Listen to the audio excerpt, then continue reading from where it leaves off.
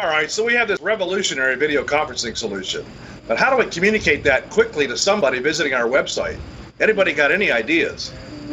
Well, we would deliver HD quality right to the desktop using a standard internet connection and the PCs people already have.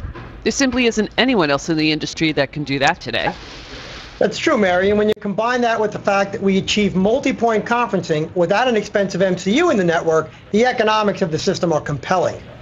Right. What puts the personal in personal telepresence is the fact that I have a better image of Mary at her desktop webcam than I do of you, Dan, from the HD room system.